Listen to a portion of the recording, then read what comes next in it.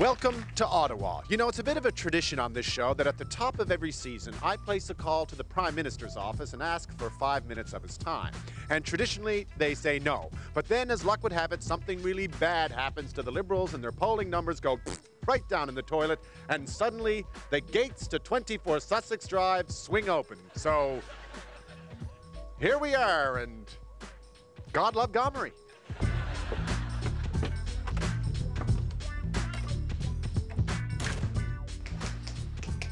I'm just waiting now, just waiting for the PM. Should arrive any moment. Odd spot for an Inuit sculpture, really.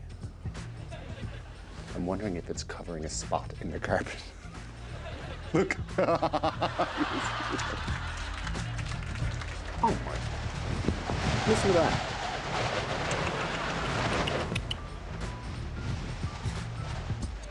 Hello, Prime Minister. Rick Mercer, welcome. Thank you very much. Thanks for having me. Today, as we watch this, you have just gone through your first opposition day in the House of Commons in a while. Either two things have happened. Either you have survived, or it's a day where it sucks to be you and the government has fallen. Which curtain would you rather look behind? Oh, we want to govern. Look, we've got a strong economy. We want that to continue. We've got a lot of measures to make sure it happens. We want to govern. So you're saying curtain number one? Well, let's find out what happens. Okay. How about you give me a tour? Shall we get the tour? Why don't you go here? Now, I noticed we can't seem to get out through the back here. What? Why is that? Well, gets a little drafty here in the wintertime. Okay. Okay. We have to fix this right now.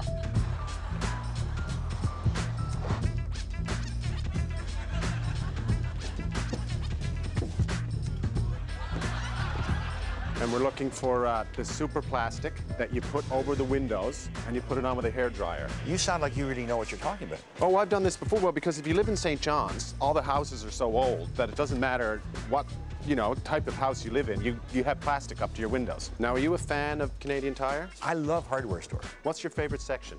Oh, probably the equipment, the power tools and all that kind of stuff. Do you like the Canadian Tire commercials? Some of them. Hey, Paul, what's that? Rick, this is a Black & Decker ceramic heater. Good for the cottage, good for the boat. Don't ask me how it works. Don't start with me. Eventually, we'll bump into someone who will tell us where the super plastic is. Let's talk about your relationship with Jack Layton. What's that like? Have you had a beer with the guy or a cup of coffee? Had a cup of coffee. You had a cup of coffee with the guy. Is he bugging you? How late can he call the house? How late will you take a call from Jack Layton? Well, he's never tried very late, so we've never found out. Stephen Harper. Yeah. When he wore that cowboy outfit, was that a good day for Paul Martin? When you opened up the paper and saw that? Well, what do you think? I thought he looked like he was getting ready to go to Scott Bryson's wedding. I mean, what is a man thinking when he does that? The famous photo of you, looking kind of excited. Yeah. Was that an unfair photo? Oh, no, I just laughed. You just laughed that stuff off? Yeah. Okay. What else can you do? Yeah. Weep. Vous avez les mains. Ah, ça va bien, Monsieur Trudel. It goes on with a hairdryer. You going to show me how? Oh, absolutely. Absolutely. I'll show you. Don't spend it all in one place. This is because I got to carry everything. Yeah.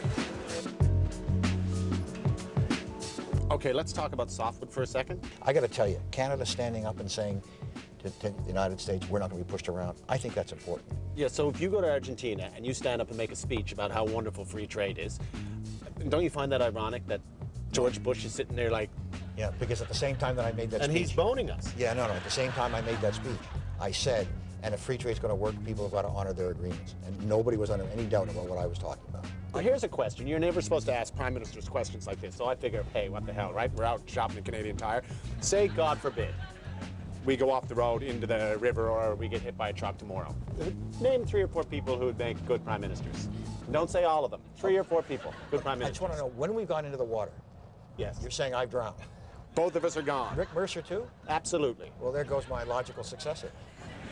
Name 4 people. I'm going to tell you something. You're not getting out of this. Name 4 people who would You're make a not good getting prime rid of- minister. You and I should not be allowed to go on a bridge across a body of water together. We'd be like the Royals. Come on now. This is beyond belief. Otherwise, we're going to see how long you can not answer this question. Oh, we're going to see how long you can ask it.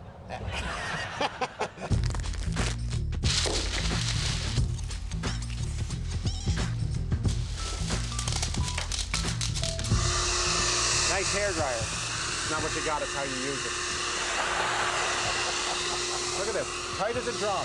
Oh my God. For whoever ends up living here.